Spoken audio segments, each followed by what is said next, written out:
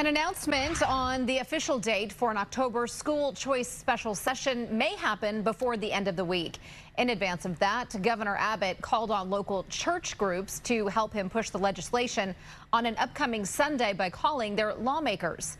Fox 7 Austin's chief political reporter, Rudy Koski, joins us in studio with reaction. Rudy.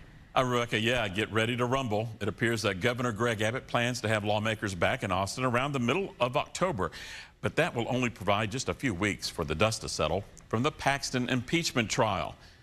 Now, overnight, Governor Greg Abbott posting on social media another message about wanting to get a school choice plan passed. It follows an announcement of what he described as a school choice Sunday, which is to take place October the 15th.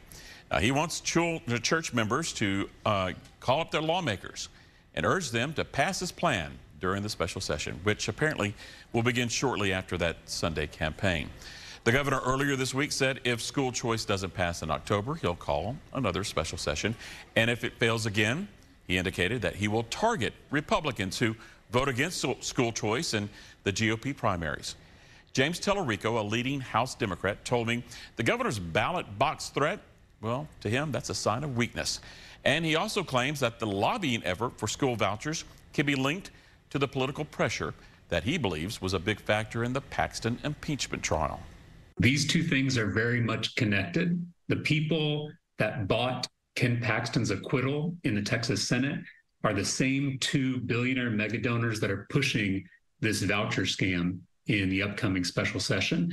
So all you got to do is follow the money on these two things. And I hope that elected officials have the courage of their convictions to do the public's interest and not kowtow to these billionaire mega donors.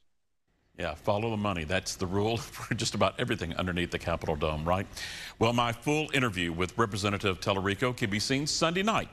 That's as part of our exclusive segment, Texas, the Issue Is. It's the only in-depth political analyst in the state of Texas that can be seen at the same time in Austin, Dallas, and Houston.